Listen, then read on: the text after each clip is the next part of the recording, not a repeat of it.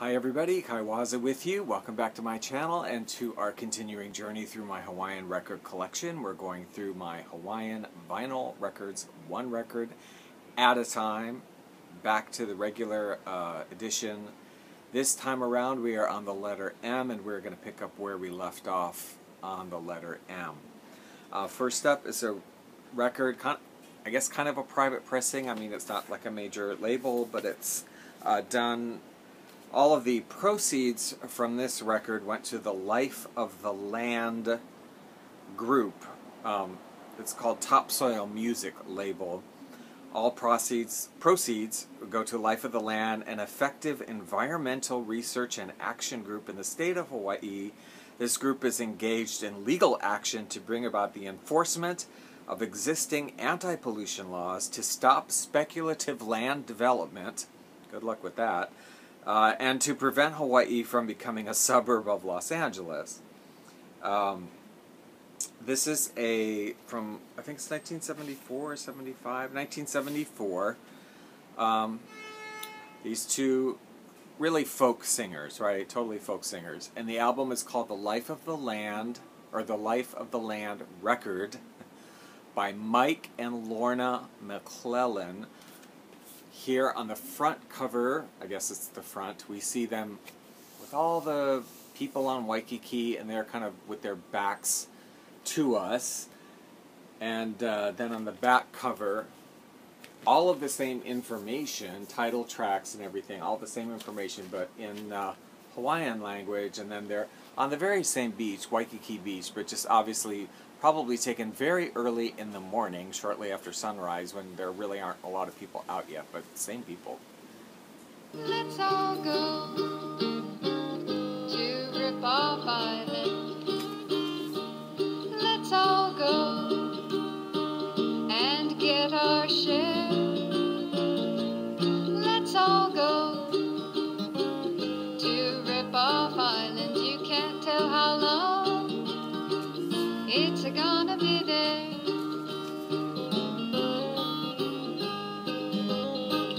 There's noise by the airport out at Kalihi. I'm not crazy about the singing on this record. I'm not that hip on folk singing, but there's a couple of slack key instrumentals which I think are quite nice.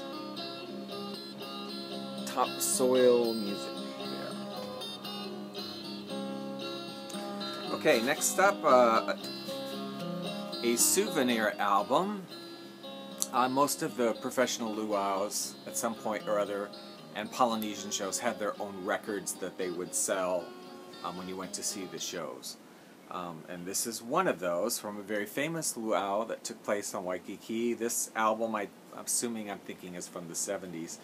Chuck Machado's luau recorded live on the beach at Waikiki, and this is simply a recording of the performances at the luau itself. It's a gatefold album showing the musicians and performers at the luau, some very well-known names here, and the back with some photographs from the luau. No date on this, but I'm pretty sure it's 1970s, I would say. Now, the finale of our show, we bring back all of our lovely dancers. They dance in an outfit made popular by Dorothy Lamour called the sarong.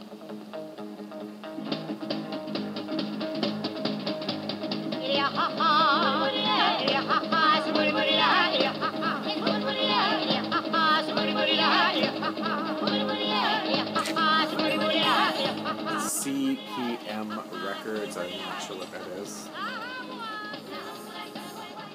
And these are the contents, again, just recordings of performances at the luau.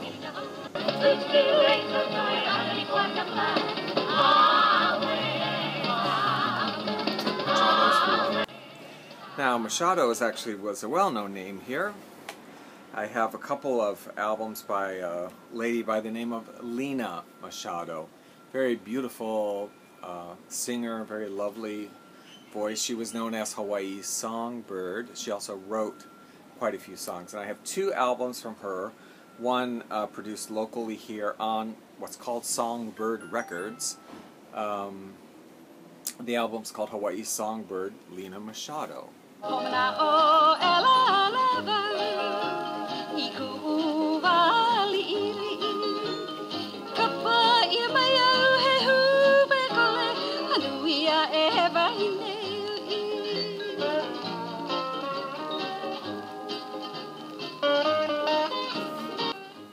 Very lovely voice.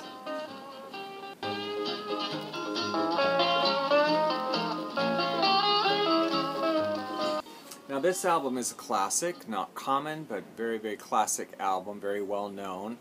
The next album I show from her is not very well known.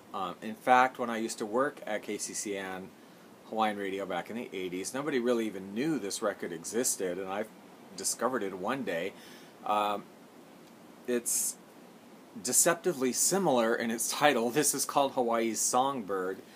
The other album here on Harmony Columbia is called Songbird of Hawaii.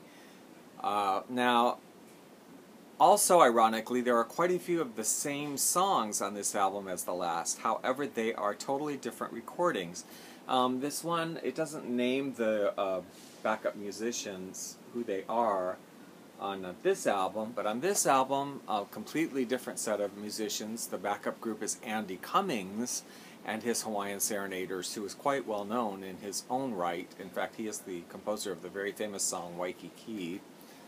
And to be honest with you, I really prefer this record, and it is lesser known, but I love both albums, but I love the arrangements on this album actually better than I do on the more well-known album. And this is kind of a budget label of Columbia, Harmony Records. They would sort of reissue stuff that had already been out, I guess, or that they were just offering at a cheaper price. I'm not exactly sure, because I don't think this ever came out in any other form than Harmony Records. I have seen it a few times on Harmony, and that's it.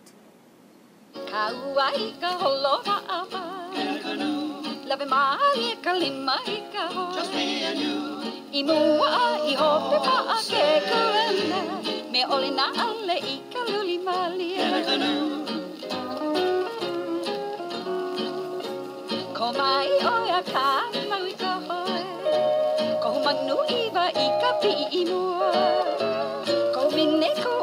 And that's it. It's the only two albums of Lena Machado I have, though a very well-known and loved singer and musician and songwriter, and there are some other singles by her, but that's the only two albums I have of hers, or know of hers. Okay, here's a record we need to talk about for a minute. Although some of you may ask, why bother spending time on this? But I will. The Magic Organ Goes to Hawaii. Now, do any of you remember in the 70s when the home organs were like a big deal? I mean, you would go to the mall and there would be the stores that sold the organs that you could play at home, and different independent dealers. I really remember that. You would go to the mall and somebody might be playing one of the organs in the front of the store or whatever. I don't know all the companies, but they all put out these organs. Growing up, I had a small keyboard at home. We had one of those a little tiny one in my home that I played.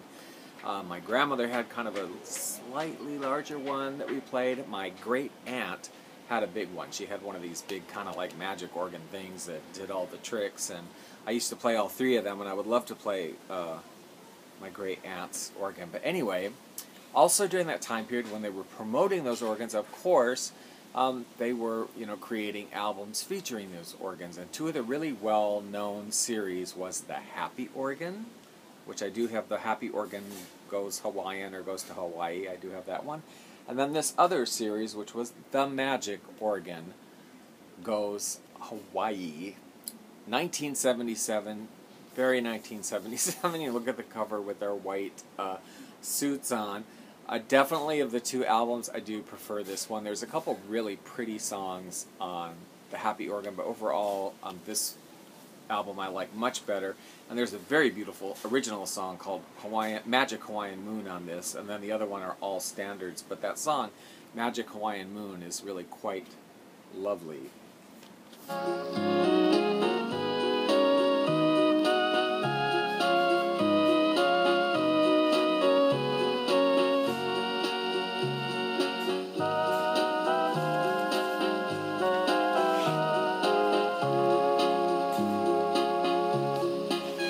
Okay, that's it for today. We are going to stop there. I hope you enjoyed that. And if you have any of these records or any comment on this kind of music or whatever, I'd love to hear from you, and leave those comments below. And have a good week, and we will see you on the next video. Thank you.